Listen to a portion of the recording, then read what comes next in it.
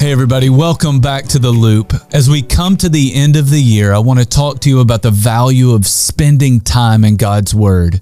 In 2 Timothy 3:16, we're told that all Scripture is inspired by God and is useful for teaching, correcting, rebuking, and training in righteousness. It's not just that this book is useful. I want you to see what it is used for.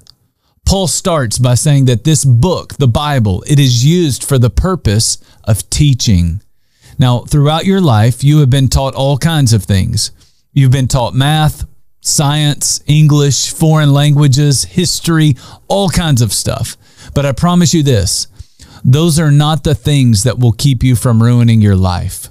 See, what I really love about the Bible is that it teaches us about the most important things, and it teaches us things that we can't get anywhere else in the world. You can't go to college and learn how to be a husband or a wife. No one's going to teach you that there. When you go to the hospital to have a baby, they don't teach you how to be a parent. You can't enroll in a class where they teach you what your priorities in life should be. There's no seminar out there that teaches you to practice forgiveness, something that is absolutely necessary in every relationship you have. No one is teaching you what kind of character you should have or how to grow in character over the course of your life. These are the issues that will make or break your life. But you have to put yourself in the place where you can be taught these lessons. Do you know where you can be taught all of these things and a whole lot more? The Bible.